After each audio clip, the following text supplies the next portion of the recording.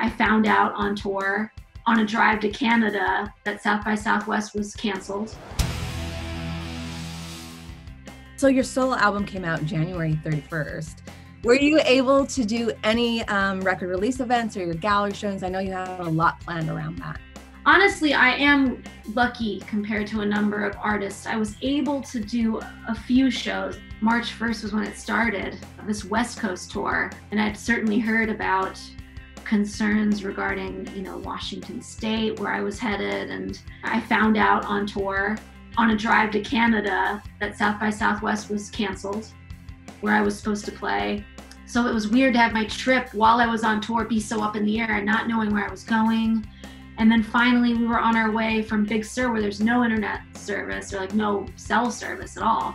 At 2 p.m. we're hitting the highway, and all of a sudden we get this barrage of texts about essentially me having to rush. I rushed home 2 days later. It was very strange.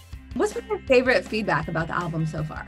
I love when people comment on the lyrics. As a songwriter, I spend the most time on lyrics. So when people want to talk about their interpretations, especially when they're so thoughtful. I've had some people say very thoughtful things of where songs take them, and the fact that can happen is wonderful. You retweeted something about the pressure to be productive right now and using time wisely, given the worldwide situation is a little nuts. Can you talk about that a little bit?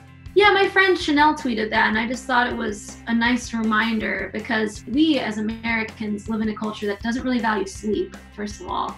And maybe this isn't as much the case as it used to be, but people like to brag about not sleeping, and now we're in this state of forced rest. I do have a very competitive personality on some levels, and I had a record that just came out, and I wanted to be active and doing something, but there's billions of people processing what is happening in this very moment, and so there's a part of me that just feels like I need to step back. It's very humbling to know whatever I have to complain about, there are people that have it. I can't even imagine how bad. I have shelter, I have food. I'm healthy, knock on, wood. This is wood.